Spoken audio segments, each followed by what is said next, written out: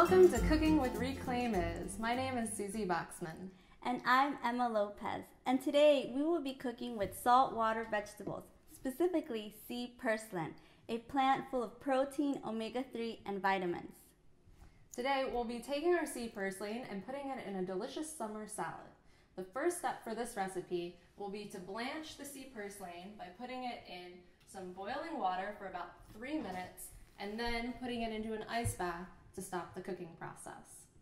But first, let's go to Colleen to see where our sea purslane was grown.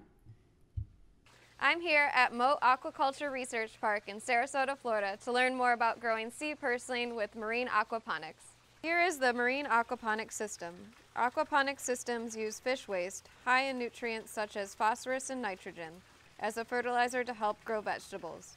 Usually they are done with freshwater fish and freshwater vegetables like lettuce and leafy greens.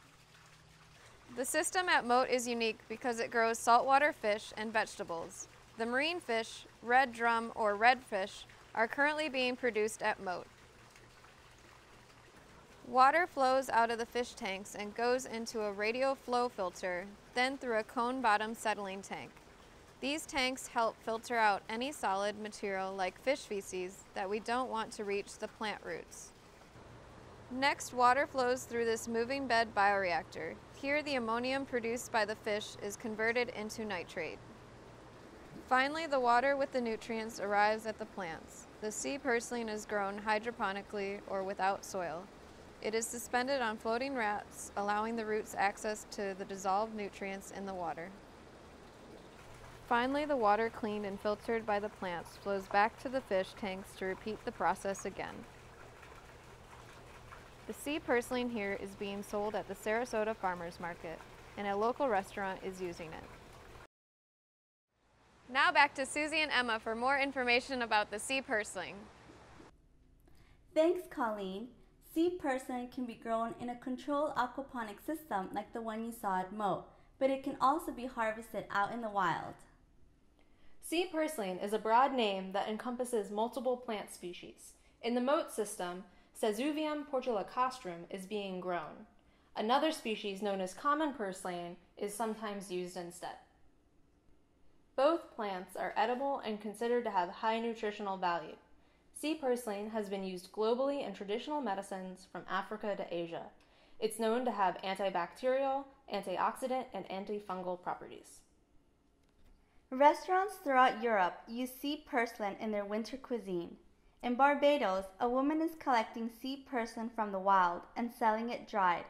In Sarasota, Mote Aquaculture Research Park has just begun selling its sea purslane at the local Sarasota Farmers Market and to a local restaurant called Indigenous. Now that we know some more about sea purslane and where ours come from, let's get cooking. So now that our sea purslane has been blanched, our next step is to cook the quinoa. So we're just gonna follow the directions on the package. And so it'll just get boiled for about 15 minutes and then steamed for another 5. And then we'll chop some red onions, avocado, tomatoes, and roast some pine nuts.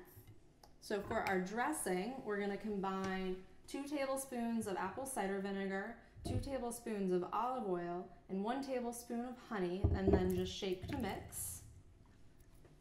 And then we'll just mix it all together. And here is our finished sea purslane salad. Let's bring Colleen in to try some. Wow, it looks really good, guys. So, fun fact, you can also cook the sea purslane in a 450-degree oven for about 5 minutes, and it comes out tasting like popcorn. Wow, it tastes delicious. It would go really good with some fish.